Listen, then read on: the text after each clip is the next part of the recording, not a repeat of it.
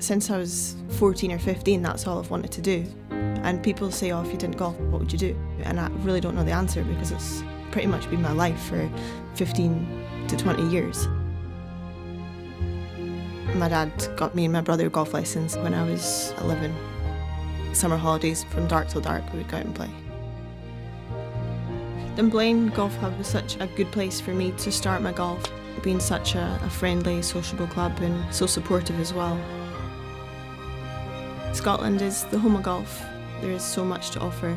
Different kinds of golf courses, different styles, whether they want to play links golf, parkland golf, just go to the driving range. There's something for everyone.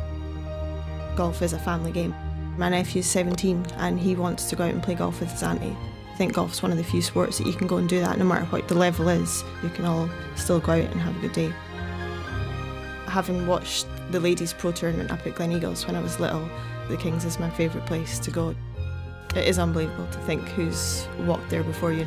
When you tee up on the first and you always see it on television and it's just unbelievable.